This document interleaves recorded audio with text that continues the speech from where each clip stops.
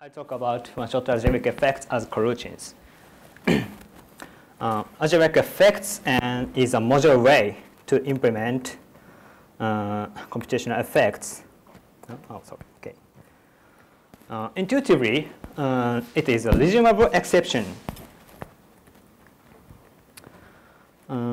Next. Next. This is a program with exception in ML. We declare an exception here, and handle here. So let's evaluate this program.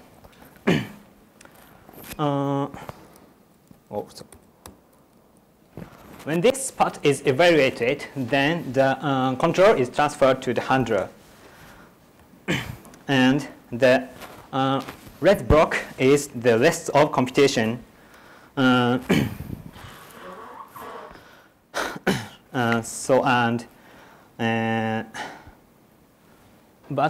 the rest of computation cannot used and is abandoned. In other words, exception cannot resume the rest of computation. In contrast, algebraic effects can resume the rest of computation. Here is a code with algebraic effect construct. The first line we declare the effect named defer here and handler here. Next, we evaluate this program. The green block is the effect invocation with an argument with the function as an argument, and the red block is the rest of computation. In other words, the continuation. The handler binds f to the variable f to the function and function and the k as continuation. The handler evaluates k and f and prints hello and world in this order. Thus, the algebraic effect can resume the rest of computation. And algebraic effects and handlers is nowadays hot topic for researchers. It helps us to develop theoretical construct, and we can use it to implement various control abstractions such as limited continuations, monad, and interesting program construct like concurrency or probabilistic programming and something. But is this hot topic for programmers? The answer is yes. It enables us to model programming more modularly, compositionally, and elegantly. But we must solve several problems to use algebraic effects in real world. Since only research languages have algebraic effects as primitive, and few languages can implement algebraic effects as a library. So we have a question. Is there any way to implement algebraic effects available in popular languages in real world without significant overhead? Our answer is yes, with only one restriction. We implement coroutines. We implement one-shot algebraic effects by using coroutines. So, because our method uses coroutines, so our method can be widely available in so many languages, and our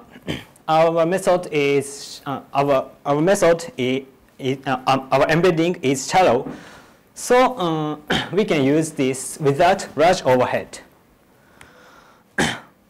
So we require only one restriction, that is one shot. What is one-shot? I'll talk about this later. To implement algebraic effects by coroutines, we take 2 steps.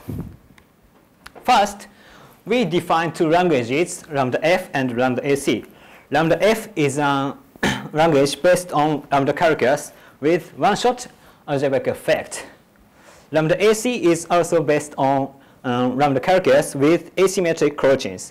Asymmetric coroutine is a variant of coroutines, and it allows the parent-child relation among coroutines, and this is so similar and popular than other variant symmetric coroutines. Next, we define a translation from lambda f to lambda ac.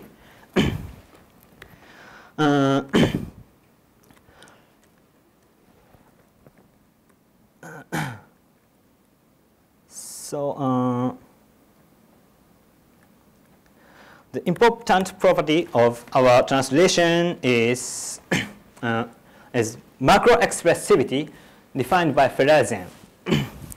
And this is the translation is local and compositional, which is very strong and present property. Next, we talk about the second step in more detail. To define the translation from lambda f to lambda ac, we make a connection between algebraic effects and coroutines. In the algebraic effects, when an effect is invoked, then its argument and the continuation is sent to the handler.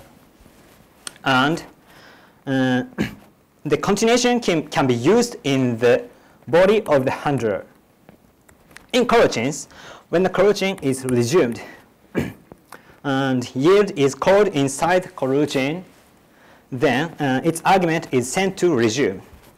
And the state of coroutine is changed, that the rest of the coroutine thread is the red block.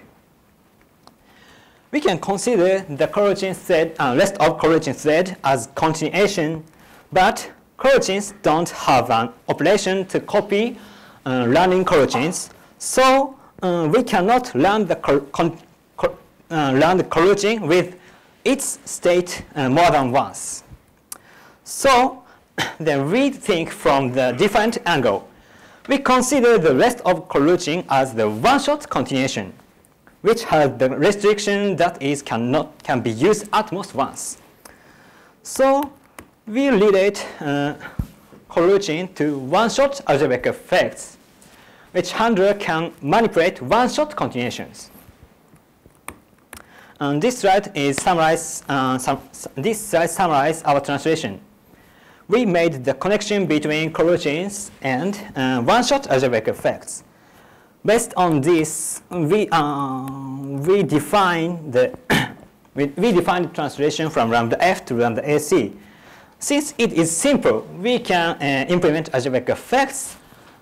We can easily implement algebraic effects, and since it is local translation, so we can implement algebraic effects as a library. Based on the translation, we implemented one-shot algebraic effects library in Lua and Ruby, and we published this library on GitHub. And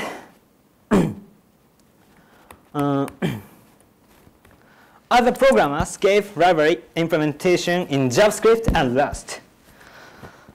Based on ours, which provides that our translation and implementation are versatile and simple.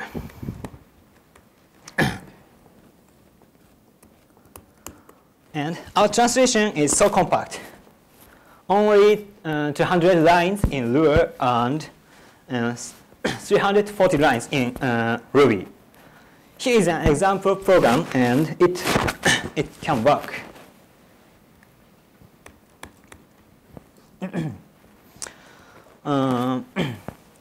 Our library,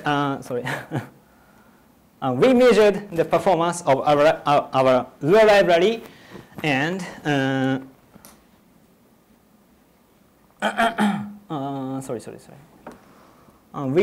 we measured the performance of our library and compared with another implementation based on free monad in Lua. The result is shown on the table. These figures are relative values by taking the performance of free monad as 1.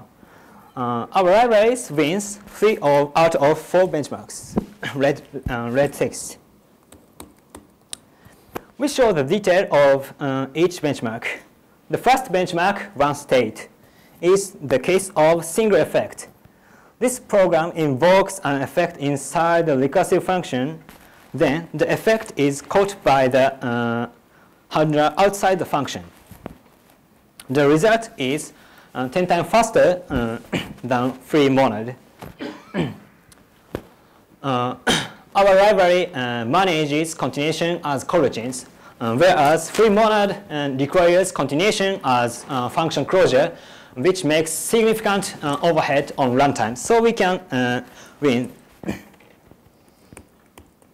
The next benchmark, multistate, is the case of nested handlers.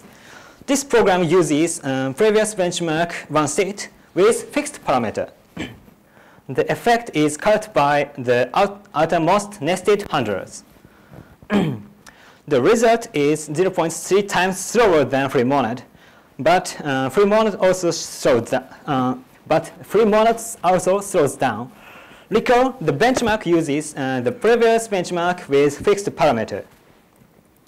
The result of free monad slows down from 0.6 to 0.07 times comparing to the result of onestate.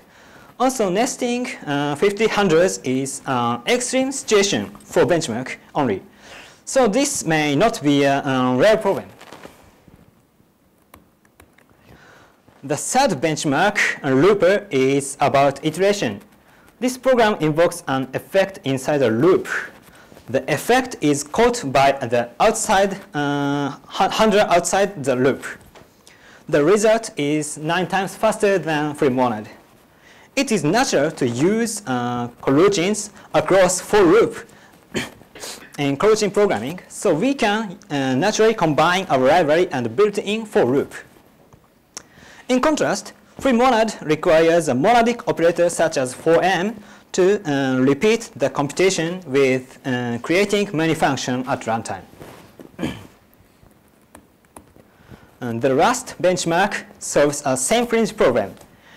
We compare the benchmark of coroutines implemented by algebraic effects and real native coroutines by solving the problem. The result is 18 times faster than free monad, and our method is only 0.65 times slower than native coroutine in Lua. And this means that coroutine can be managed as one of the algebraic effects without interfering and without a large overhead. This is a summary of this presentation. And we show a new algebraic effect implementation by using coroutines. We relate one-shot algebraic effects with coroutines. Define macro-expressive translation. It is strong foundation to compare the control abstract of something. And based on the translation, we implement the one-shot algebraic effect library in Lua and Ruby. The implementation and our translation resolve existing problem, and our translation or library available in so many languages which have only coroutines. And our method is shallow, so we can use the library without significant overhead. And our embedding is direct style. This means that we can embed